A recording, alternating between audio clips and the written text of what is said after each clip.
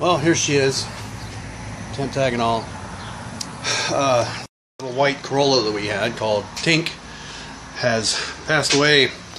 She was officially going to cost more in the first 6 months of this year than she was worth, so we pulled the trigger on a new car. This is a 2015 RAV4, and it's called. We paid too much for it, of course. I'm a terrible negotiator, so I just don't care anymore. This is what the wife and the kid decided to call it. Freya, god of something or other. Anyway, so it's a good car. I was looking at RAV4s many years ago, thinking that they were a good buy, and they've gotten better over the years. But we still didn't get the LED taillights.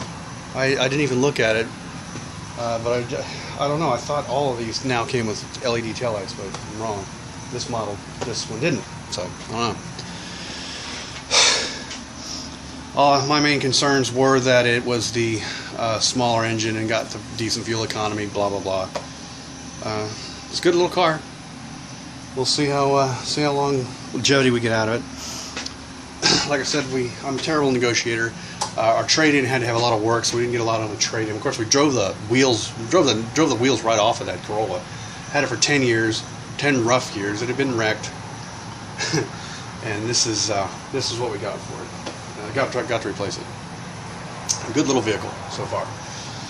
Haven't even had it a week, but yeah, it's the one we've had our eye on for a long time. My parents have one. Everybody I know who's had one of these things liked it, except one of the more recent models. I have a office partner at work who had one of the older models, one of the early 2000s, I think it was, and they were quite a bit smaller than this, and they also didn't have any of the creature comforts. That was her college vehicle, and she did not like it. And I sat in one of the old ones from that vintage, and sure enough, they are a lot smaller. They're not only smaller overall, but they're smaller inside. They feel more cramped inside. The newer models do not feel like that. This one, buddy of mine has a Lexus from early 2000s, and that's what this one feels like. It feels a lot like that Lexus. Of course, it has the Bluetooth and all that crap. But I don't know. It seems like it'll do. I don't know why particularly we need an SUV. I would have been happy with a car, but my wife wanted one, so.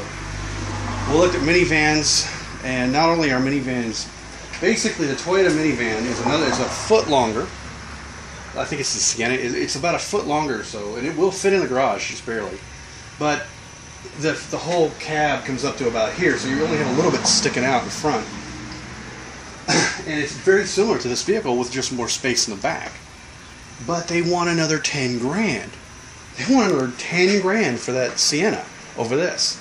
And it's like, you got to be kidding me. It is not worth that. Plus, you couldn't get the same fuel economy numbers out of the Sienna that we can get out of this, hopefully. So we'll see. We haven't actually, rubber meets the road fuel economy tested it yet, but the numbers that they put on the web pages are a lot better. See how it goes. By the way, we can't open the back. It'll just touch the back of this gate.